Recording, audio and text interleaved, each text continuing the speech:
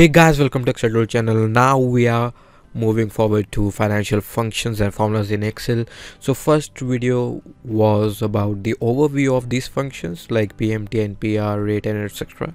So in this video we are going to explore PMT function. So you are going to learn the basics and to the advanced functionality of this function. If you are looking for this video, then please follow on. In upcoming minutes you're gonna learn so much about PMT function in Excel.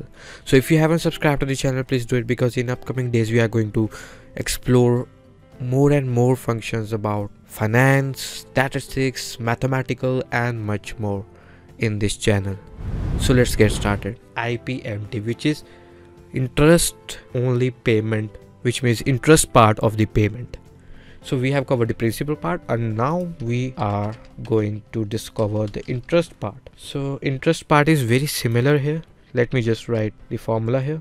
So it says the same arguments as we have done for the PPMT, but it only revert back the interest part of the payment. So rate will be this divided by 12 because we know this is the annual rate of interest.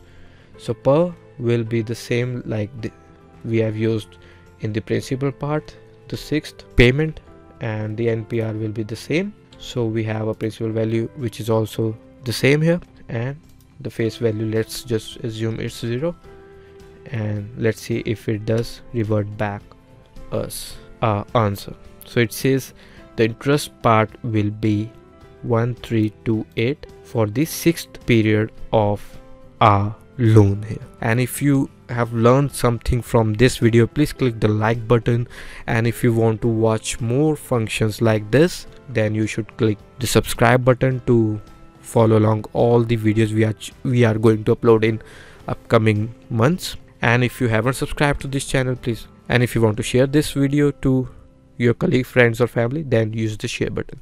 So see you in the next video. Until then, bye bye.